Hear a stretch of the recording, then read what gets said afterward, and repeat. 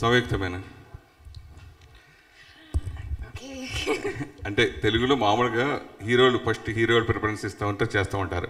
Successful హీరోయిన్ని సినిమాలు ఎక్కువ మంది తీసుకుంటారు, గోల్డెన్ హీరోయిన్స్గా లెక్కేస్తారు. తర్వాత ఒక్క సినిమా ఫ్లాప్ అయినా ఐరన్ లెగ్గరా హీరోయిన్ ఐరన్ లెగ్గర అని చెప్పి అవకాశాలు కూడా ఇవ్వరు. అలాగే అంతకుముందు చాలా సినిమాలకి హీరోయిన్లు చాలామందికి వాళ్ళు ఫేస్ చేశారు, అలా జరిగినాయి.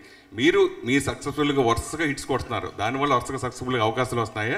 అలా హీరోయిన్స్కి సక్సెస్ ఫెయిల్యూర్స్ అని రావడం సహజం. కాబట్టి గోల్డెన్ హీరోయిన్కి మిమ్మల్ని పోల్చడం మీరు ఎలా ఫీల్ అవుతున్నారు?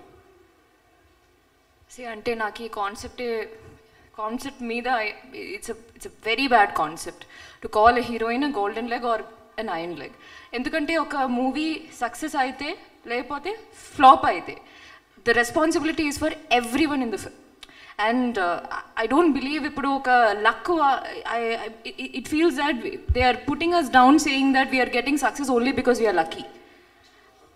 The women now it's like we are putting a lot of hard work and effort behind choosing the right scripts and doing the right performance, and because of that is what we are getting success, is what I feel.